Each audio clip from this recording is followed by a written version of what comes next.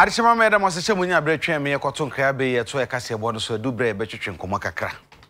Na ne yakomo hwehwe no efa ye mampani dada His Excellency Nana Adodankwa misre ye mampani dada His Excellency John Dramani Mahama okwa probo na ansana we bisi no 2016 ansana beto aba no mampani Nana Adodankwa Kufuado enso kwa probo na probo na wokoyi mu no wo shebo se anesefo allowance a kanea ban ana emampene da Mahama eda no wo yifri ho no ode beba a teacher for yetete wo so saa na obe no ano no na eno ena mampenda da Mahama so ekwa probo okwa Savannah region no kodu baby no ena ekoba se anesefo bi na social media ekurekura enkrata ya twere so ene ho sama bu do bebre se mampani ya feel mampana da ya feel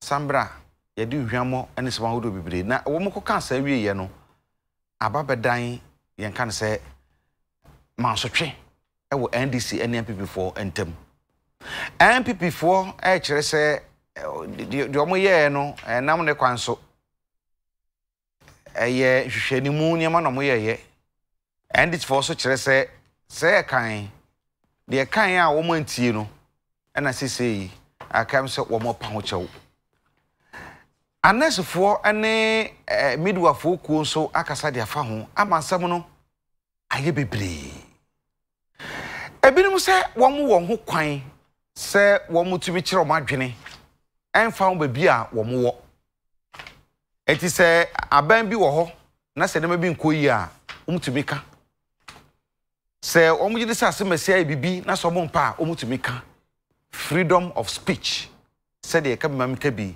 amamre no e kire na adentira sese yakoda ne mansotwe ye ni hu komo e ena de metuwa kasa miami die mu a TV so ne radio so enkasa bi nuanom nkuma na so de minuanom nkuma na me ne wo ma ena na epem so enam eye bibia ewo sana satam na ebronafo kwame bafo abronye ono no wachirichiri ho no ono awuadumase sunyan ho ena odini nkwi oyekuani ache ena sesi ekasa yi eyebo no mantam no wono ena oye MPP jom tinani kwam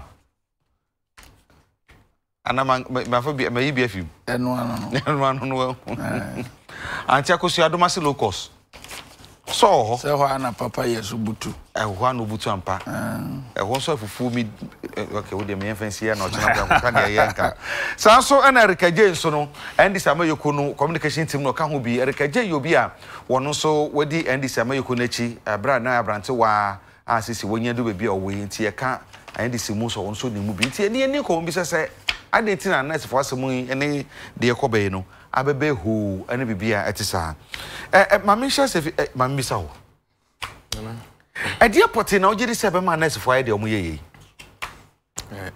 ajam se enyumre de me fa akwanye so na matcha ahwefo ahwe UTV na menchia me party for chichu Yako primaries and so Bono region so far so good out of the 12 constituencies no yetimia ye ni nyina wi a MC bibia dadin nti yebeda party for ni nyina hase for their cooperation for the process na course no na ye nuanom edi nkunim no so no yen congratulate omo and omo di ncho no so no we are calling them on board so omo nyina amra na yen fashion ba konko ekon na edi anim 2020 no and nurses and politics I'm say we share from Thursday to Sunday na a trend with social media pa na ni na de akofa ba ne say His Excellency John Dramani Mahama Ghana mampenia osia babiem eko aprobo Savannah region na aprobo no koye no one of the places I koye na Lerugu ye koye na nursing students etu twi ba bonten and on become how the chain say they do render unqualified apology for the Omode year in 2016. Omo Panache said they are very sorry. I didn't know year 2016 until Omo Panache. For someone to be in a sorry state, say Obi Beka said they me manumi hono. Now Timu said you here no, eso a man for so amano. See Beka ya students politics in 2016, a dominating in the scene pa. Both teacher trainee, union nurses and other tertiary institutions, because NDC are buying pension. You can say union nursing training or allowance and you scrap the free. And to share MPP ministers face to no more. Time on Dr. Mamunduba, who teachers are suffering, nurses are suffering. No, indeed, one of my Kasama nurses who say they are coming on board or more barber yen near my puppy the other at their mom and no more buy. You say you restore teacher training allowance, then you restore nursing training allowance, and Kwadani need all right. But as I want, yeah, near our policy be an AC and so. The near way you need now, so say Ghana, your nursing training colleges. As I see about Kunyaso 2009, then 90, the whole country, and the abandoned the Botesi and any say. Yebema yenya a lot of nursing training institutions across the country, of which Okobono Mantemwa, then brung a half or no. Yenya yenya mako bedumi no anadumi esa. Nursing training colleges ankasa. Okome constituency German nota yenya yede. Na trimupone se oshe nursing to patient ratio na baby ane dano. Na nsem fata wo say ye lefty ye game kakra because okan UN report ni na Ghana ya ho de ne de e wo form.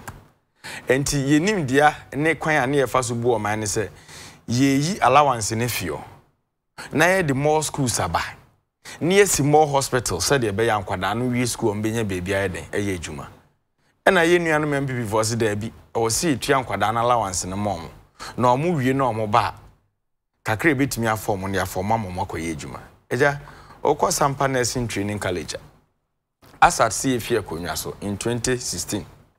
Now, Kwadani school fees or mutia per semester no. It was around 1,725. And I buy for allowance buy. And now I know Kasa CCA. Okwa Sampa nursing training colleges and Kwadani tier 2,700. Mebo. A brand name wo na saying 1,700. 1,700. And some coins, yes. And now I know Kasa Kwadani tier 2,700. And tia Kwada. Yes, Sampa nursing training college. That is my constituency. And you know what we did? School near the Bamono. What? Yeah, by then. Now me assembly member. Yeah, tenants a time accreditation board. A do more criteria and a buy no. Or more say a dear naka. It was a qualifier. A baby and Kwadane beda. And a baby a principal babeda. Assembly ne factor ne wants to say. We are going to make sure that assembly no bear the cost of even baby and Kwadane da. Said the bear ye here school no. Ahon Harrison ye beden ye benya. Asad now amenoka all those process omo journey na. Uti me pa. Nyese they are putting up structures for the school. No structure is ongoing there. And Kwada no yesi ye mo allowance 300 Ghana a month to seden. Eno kane no ni etua allowance na wo school mu a o makwan kra na o sign je meboa. But we are not there ye de ma wa okofia onye allowance bi. And don't forget to say allowance regime no. Nye nne start maybe. And you try mumrebi. Ye papa buzi a pencil betena kunya so allowance we trim Rollins by or sign the back. What am I say? Because the amount ye the allowance in the essence of it and say na profession in attractive. Nti ye ya de bema Ghana for nya kono ne de ho ayeden ashim. But you drew baby no ne hu say e more attractive even than various sectors are na your concentration enye den enko. Nti de be hia ne say Ghana for ya pomuden ho hia ntino ye nsi asupiti ahodo a ye be nya kwan say enkwada ne wi a be postu omako eja. So under our era there wasn't anything like quota system. Auto form no na school no capacity with me for nipa 1,000 e be fawo. Because what we said ne say allowance na was here demand no ye yidi free ho ye be si asupiti am wanya baby atena. Enti ye kwaje bo say $270 million. Ye the University of Ghana Teaching Hospital. Nipa ye we betimi afom no na more than 600 nurses. Tamale Teaching Hospital over 900 beds and an EC. Nurses betimi ayemu adwuma more than 500. So hospital facilities I can say aye nyina no. Eja ni ye demand nurses. One regional hospital near the man nurses. Oko Bono regional. The near or tiny the man nurses. Oko me constituency. Chip compounds are who we see and I'm no Casama Kuma Conson. A room near the man nurses. So such a nurse now. No nim say allowance in Huni here and then one realize say at the end of the day, Ojala one no use was so near baby a juma. And then nursing training college. After see where we in automatic employment, you apply. Who apply near case there's opportunity. Then we fix you in the system. But the case in says still, you meet your ratio, no patient to nurses ratio, you meet here. And the nursing in that dajane. I will say, I didn't be a detuni timbre because I want who here no. Yes, I net here. And to our pa JM Chelsea, as you pity a hold one who see and Adane Boachi be dear be bracken room. Yeah, University of Ghana, the intimate my employ nurses into a part of our ebony. Na diama me who dream. Aban with draconian measures. Yeah, always or mupes or muteki. How can you say, how can you say, and Quadana or Mupia Bontimba, you know? I say, they don't know their rights. And I'm under pressure, be a court to school, to say, being see that. What is happening now? This culture of impunity, does it make sense? Mameka Semoncho, MPP born in 2016. Dr. Mahmoudou Baumia called Damango. And then the nurses nanye. And the you need your votes. And the nurses corner Babontin say, President Mahama Yabunko to you when you power chow ya yo bone, and then the more than warning letter. Echo School Administration said they should even issue statement to say, and your money man Quadana Quancy. Why not? I did letter. Statement administration about one letter. And I'm a directive. We know how this government is acting. And now we don't know them. The Papa Ben and the school authority. Yes, school authority. And I'm saying in 2016 now, Dr. Baumia called Damongono. School authority in the Bian Qualana Semonko. And now names a crime Bian will be a fast voice out in the grievances. What is a lecture period? What are they talking about? Okay. In our tertiary institutions, Obia want the right is all exercising a political right. And to nursing training colleges, your test con your 10. They are all there. You have to force the school administration as if say what they did now as a more violating school rules. No, we are telling them that President Mahama is coming back to rescue them from the crisis, not Mukomun. Okay. Because ye besia supiti. Nurses ubenya juma ye. What can say me say yes sample nursing training no omutia 1000 na mo abreso 1700. Yes. Is it 2700? Yes. I didn't have an akokobasa. Ah, na bisa me.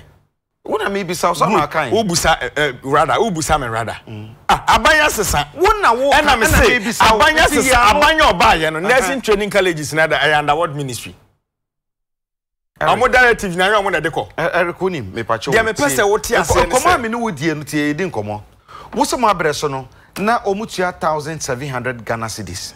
Say no edu 2700 Ghana cedis and you are communicating wo party ni din mu na me say e de na mo hu ye nti a mo abreso na 1700 na ban we so no ekodu 2700 share pie de go akwam e na mo mutua moderate fees for now I don't know whether say allowance no mutua na mo san dia bele omo as fees and ye chema omo back there because akwada otua 1007 na ene otua 2007 increment of 1000 Ghana me allowance how the man within 3 months na 900 Ghana so you are telling me say such akwada no the census enye juma so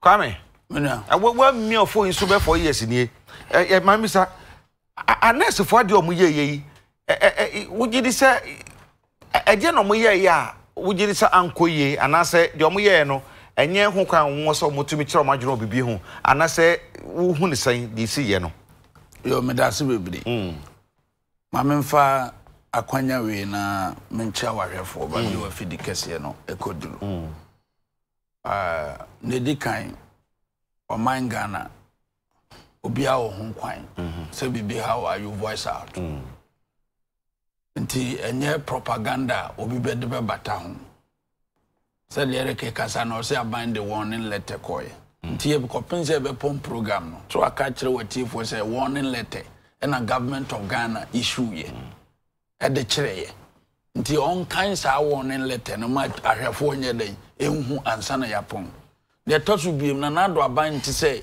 NDC penso machi he ye say a school for kokosia Omampanyini Nanado Danko Akufo Adabra no ye frabera.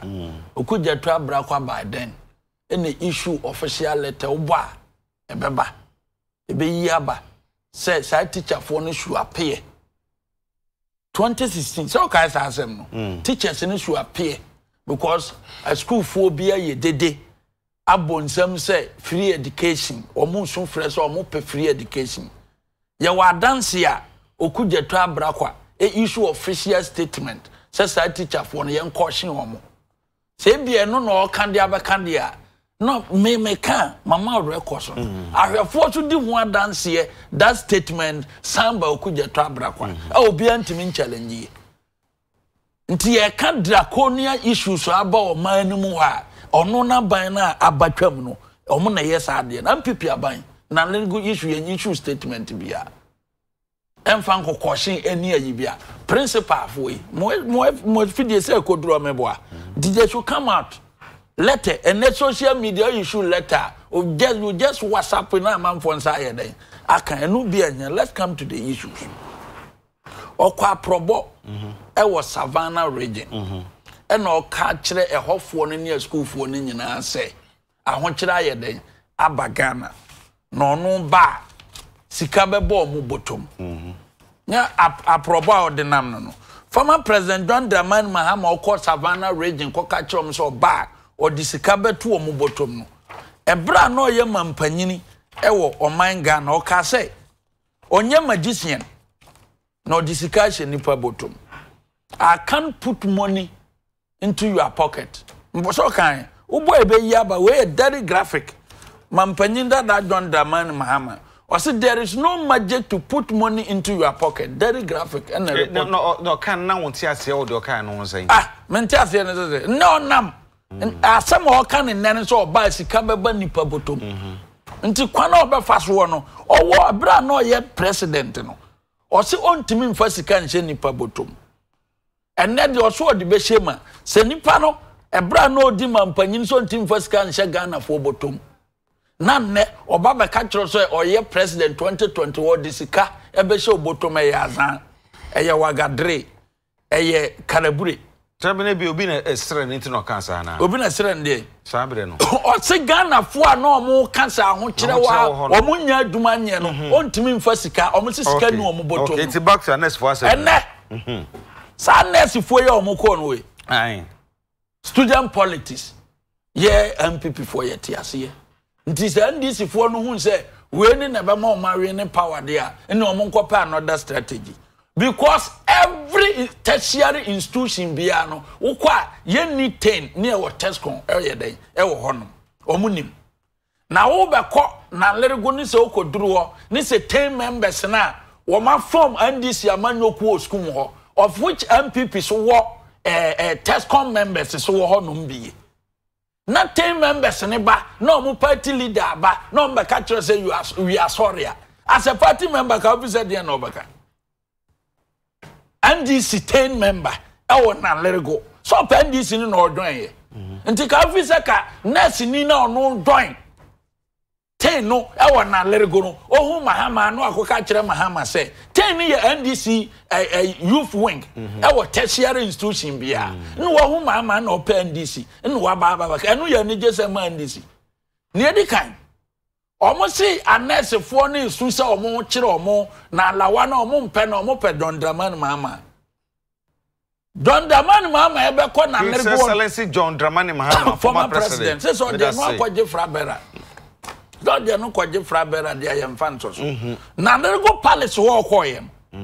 O kokodure 16th August 2019.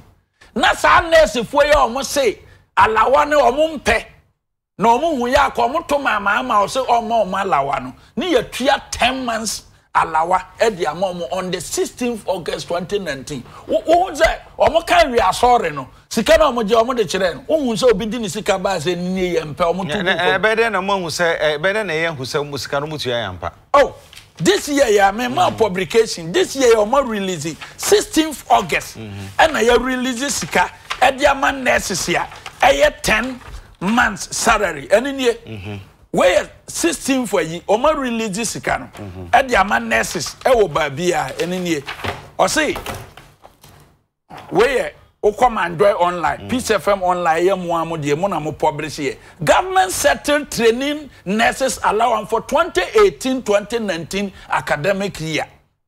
A year 400 Ghana till for 10 months now. Can't you know? Say, woman September to June. And the Amasan Krana Mokokas or Mumpentica, and Yano, who could do Yanano. Necessary do good from say, Nanado Bessawadi. Who be all? Sana is over, Sana necessary. We are sorry, won't palawa, won't pet, no more penny a casa on my wa. Come do was school, no penny ever my come do, it was school, won't pet. Now, Pedia, who quite couldn't say by your bones out, then one pamp and says all the call. Because 16th August, no more tia. Near Tia was some Makuma could do a dance here near Bo, every year by quality. Me, unless if we win, you know, more can once. 2020 about one year back, we are in a pre-election year. 2020 a election year back. Any pam you know. A party a man no kwome no Ghana for your man MPP and this meboa 2016 no I saw mpanyfo mi enu ba ko ka se mintime employ nurses and this a wa apply don mama pens no wo mo say His Excellency John Dramani Mahama when the health minister obey president ya ono an obesana ye na health minister and say oh o ma ya wie say o shadow ministers ya hu list no wotie where your public nurses to apply for jobs in 2017, date in May 19, 2016. What must say the automatic recruitment? I will be a nurse, I have found 2017, you come where Alessebefua, the Minister of Health, Alessebefua has announced that Sebefua has announced that graduate nurses trained in public institutions will from next year apply for jobs after their training. According to him, the practice where nurses are automatically employed by the Ghana Health Service will be cancelled. Tia, or say World Bank, or twice ago, Casa, World Bank, Bosiano, Mukwaji, World Bank, and I catch almost say, ye nipa ya form a public a sector, a dozen to a Montesor. It is now 2017, no money whatsoever. Come my Missa, some could be Hanafi, the phone, Wobreno, a Chamukrana, checking in time, or no, catch us at time. No, come but wouldn't say Yamajumasa, Matilda, wouldn't say Yamajumasa, and I agree with you, but never said we saw same. Na for they build the way now the way. Nurse for the omuye say allowance nyina ko na se bibia ko yi a mo how bi wo the omuye hu ana. Oh aja mari kan ka kiro say uko institution bia yan ka say 100% or tertiary institution bia ana nurse for yi ana anu ade omuko ye omo me attest na nka ho na me be the point ne ba 2016 ye ba ban mu onu ni ye nikura ni o 58,000 nurses o mutifie sa mo se mu sisi adan no na nado danko akofo mo se mu yi ala wana fro de sisi adan no mfia sen na mo disi ye na nado danko akofo ado by sa 58 nurses na beto 2017 first 4 months na 11,000 recruitment. Womo ka say omo na ma financial clearance na omo ma 2016 November na yazan because na mo minister krataya me kan kire wi mo minister health minister say because of the World Bank yinti no omo mfa nkrofo enti omo ye da issue sa financial clearance statement November 2016 no e de da nkrofo 8,000 ah no kra na anya aduma go through na nado ba ye 2017 the first ayi first 3 months 11,000 14,500 eko ansana nanwa dey aso 23,000 enti sa nurse fo ye omo se omo de ompe do mama no do mama message ni se wo ye nurse ni no wi a o ma waduma obetena fie ana nurse ni se opɛ do mama ana binum se omo pɛ na na do obema o maduma enti any nurse bia obekra se opɛ na na opɛ do mama 2021 so me Ghana mampanyin na ono se o ma na duma no sa nurse ni no ya anroba dabi oya nroba kwame ne anroba ya ado anroba eti me beti mo bre so na anasefo yi ebinumu esu ne adwumafo kwa ahodo esu ne nyina no no mo anroba sana sa na tie difference ni wo difference ni say me kire mo obizam kwaje difference ni say aje anasefo so na mo su ni say o matena fie 2012 to 2016 no munya adwuma anya na ado de adwuma ama o mo ana wa ugusu wa school mu no si da bi president a o ma wa adwuma anya na agi certificate na onya kromfo krono asam de obetime ye oya kromfo Kwame pacho every nest Kwame pacho yi obeto aba ma do ma no aba betena fie bi oya anwo Kwame pacho yi de tell me see yi ni say de tell me ka say yi ni say wo kan no e bia obeto akase ma na adwena sesa na mo me say me ba oye kromfo a wo ye lawyer ni unsuan law it's not until say ye court akasa se me say kromfo tum ka say kromfo kromfo no suspected criminal suspected be that say intimi wo suspected criminal wo tie oni ansem o kan na ka me say bo say ne ade pa bia ma anese for na mo no bibi kaka na mo ye just to mo ye na amanfo adwene mo ayo mo ye say hey mako han krofo na ye adwuma say test comfort say mo de na test comfort 10 for ena ko yesa aja me da say na yenuanom nurses NDC for the enim so mo nya kromfo because say ye pre a ye koba nyina apomuden no to forma omo ho ne yeko ama mo say are emi enya akwanya betena ha ye amanyosem nti ye de etwa mo prusepa and you know aja one thing I was here when say nursing training colleges students no mo ho no obia anye insane what you say obia dream mo da because me nye sure say school be admit students are sebe wa dream mo kan wa be admit and every reasonable being in the country any current nyema ekoso mampeni ka kire Ghana for say protect the public purse mikotu no he said it me nua Kwame Bafote if indeed some mampeni protected the public purse he is aware enti nurses na ete ho no ojiri se nsemu asi wo NY a yesi ye di over 40 billion Ghana cedis e ko kire kwan ye de fix bulb no omo kan omo nte ase ojiri se nurses no manase azuri ya wuni PPA documentary na oyi ya agu aban nanimu ase no omo kan omo hu ojiri se nurses no muti school mu no omo ko online to say they were printing papers all kind no onim se na no the dream scandal a hit Ghana through PDS. They are considering a lot of factors. They are Ghanaians. They are also taxpayers. It is Sanquadano Babo and Tino Mobecasa. No be expressing the view. No more say based on that, no Kotoa Bamu be now your cromfo. It's over to you. Nurses no omu yusu ya kwine baby ko school mo fa kwine so na de komeboa. If baby o kwine mo trouble and so it is the fact is say uti allowance amano no. That is not the remedy to the challenges any pani facing in the country. Since 19 you can say after independence, you better na kumyaso 2009. Na Ghana your hospital bed capacity yes. NDC fear kumyaso. Yeah, the hospital bed capacity over 6,000 beds and a bed up. Nurses na ban. Eja obi ani wo wie school post no course result onkodo. Yeah, the next was PST. Oba West Chip compound. Enti the year wo see anya no. That is the place you're posting them now. Sibina form komwe. One regional hospital now no pressure they told so no. How many nurses and now they are mobile until we catch the Ghana for some post to nurses who post to omoko them. Yeah, hospitals no moko. Who built them? That is what they are talking about now. Almost their future is in tatters. Until they won't sit. Yeah, trusting ye come Emma by we inform that to pray. They have to voice it out. Yes, what the upper among us here for free Mali and on Beshi Jama, we have no qualms. In Ghana nurses, Muya Bokina for Mali for. To say the Mrebi Chemwa, ye better about Baumia catching Ghana for the Bimu Togo for Baumia doctor. Or catching a Ghana for the Bimu Bokina ni Togo for. But after see a declare no or accept results no, Togo president or Jitum. And nurses no, so many free. Now chrono ne ketas shane proya dokura ben omo de omo kan na omo ntiaza it's over to you and now nim say de cost na how mo banks na ye collapse ne no unim say nurses na bi musika aka ho me nua ba ko wo sampa ye friend ma akua na ne sika e wo GN bank aka ho na allowances na ho na kugu ya aka ho so what is happening now every crisis in the country it is being affecting them. So you should know. It is a nurses sorry. And yeah, my bonnie a cost wa buy we mubia. How mo?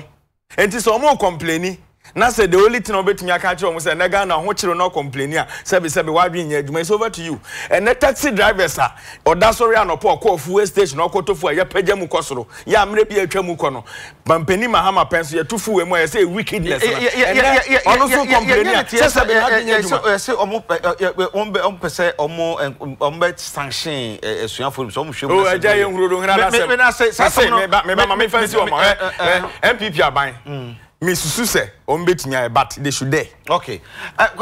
Setting the record straight. A record ben setting straight amami. Hospital say obobo regional hospital this name home match. Go to phone so CCI. I say don't mind see enyata miss because NDC they have no respect for their fantasy. I didn't say enyata metie ko phone so Ghana we. Where can all kind. Tie or say where 13th November 2009 records where evidence based and I tie government present 2009 financial year estimate. Na tie ha. Or say hospitals are Emma approval. Or say the house also approved a $339 million loan facility between the government and the Uruguay the Invest Egypt to finance the construction and equipment of 2 regional hospitals and 6 district hospitals in order to provide quality health care for the people of the proposed areas. The hospitals are the Wa Regional Hospital, the Kumasi Regional Hospital, Wanchi District Hospital, Salga District Hospital in the northern region, Tepa District Hospital in Asante region, Kefopraso District Hospital in the central region, Adenta Medina Hospital in the greater Accra, and Korongo Odomasi District Hospital also in the Asante region. 2008 November, it is our hospitals, you know. Kufuwa from 100 bedi ade. Nyata mes. Inti oti okasa nyata mes mum and a betua kufuwa project na mum do Mahama because do Mahama is their candidate. Inti our hospitals now much you know. A MPP project, inherited project. These are the records, document no lie. And now at the commissioning of the Wa Regional Hospital, the Uruguay the Invest, woman representative Omuko a website was here. Woman ma a chronology of the Kwana hospitals when in a fast way. And to back to na o kana when we mama nim home match. Only home match and me ba okay so new match no your vice president. See me say my penada anya kufu me say tie o kano anya kufu no ne penso ono kwasa agreement. E ma ye start sa project we nyina no anya kufu ye mama. Enya atamesi antinya ntro na odi no. Into see and see what press our project one cover by. It is the same MPP now who can say near no. Yan ya dia ban ya pencil so near be complete. Sa hospital and to on come mama the sources. The sources and this is our hospital on can of fear and send upon. What they are not to us necessary corruption. And this in 2008 one manifesto. Yanum bi kroma wenum sunyane. Omo so ban no. Me omo team print ya de me photo tare down. Say misika. Misisa humbi. Wo sunyana man fa bia nyo wo sunyana man kasa ja kwabra no kasa ma headphone so wo sika danama and this for fa bia me bo kasa bo tie me adwuma na me ye no tie no have insurance for amama baso anya hwe ba me adwuma mo man no hu pictures ni bi me picture de me hu 281 hu pictures na me demo kuma when corruption corruption say no more printed na we sika da prudential bank edodo say and this Ghana for their konya na maamo some can corruption ho asem mumra 2000 na on buy sa corruption cases no mo kan no fie ha on kan nipa ba akopọ mo din ko gina but and then PPT and then PP Ghana dumafo mo hweye e wo UTV sinin contributed that ye mo money sika don the man Mahama penso Oni Nisiwo and Stomson at the $87 million ekoto laptop ba kope. Laptop $87 million. That's a laptop back. What you say? Laptop back. Kwampacho. Almost the $87 million laptop back. Some the Bible software. And assassin laptop back. Laptop back. That's what they asama. Come here, Brady. Chisiko. Come this your corruption. Come here, Brady. Chisika. Come here, Brady. And that's one of the normal na hamwana. Ah, it's a medical natural muse. Uko instruction bia wo mo 10 and test con 10 no to mo din a airtime na dey 10 airtime ah na se din na se kire 10 ana me sana se so bia ma se if NDC ni owo na let go don 10 no ebe ka kire se ope president ya onu wie suku a sa 10 ni no ope president ya o wie suku a o meya aduma because NDC ba sa 87 million na o de to laptop ba ko pe 87 million dollars I no work court I no work court me we lawyer ni o mu asem no so me toye beba wonim say ko sa asem bisu me di akire o pa contempt bia ni ya ko ni say 85 million dollars one computer masa me so dey minimum court ni say so me to software anya so me de to software nya computer me pa cho I get laptop software but o ta machines na nka hu bi aja wo dia no to a wo dia no to patam so me da say aja wo dia no to a National Communication Authority ke tu ni akiri saba machines o mo kwa akoto no mo kotoy wo mo discan wo kwa akoto wo mo discan to table so say udura ese unu atu bi na we atu $4 million krono sika e wo court eno me kam tim ka to say wo court wo dia no to a wonim domase yie domasi tu kwatire kwa ekoko wuro domasi tu nsansama kwante ekoko wuro yede ma sedu agongo kontra ne yiri na awe ni parliamentary candidate wosunya no we so pampi ne yiri no ne kunu ni sedu agongo asem no wo court no koko sika ye se wonfa nkoya domasi kwatire kwa no sedu agongo hweto kwanya ma domasi kwa wujini sa